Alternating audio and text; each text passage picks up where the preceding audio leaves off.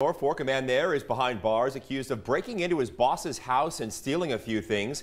Over the weekend, officers were called to that home when someone reported a car parked nearby that caught their eye. That's where we're told police found 49-year-old Kevin DeMel Johnson near an alley before he took off running. During that chase, we're told he dropped a tote bag with 4 guns, a 5-gallon jug of money, along with a crowbar.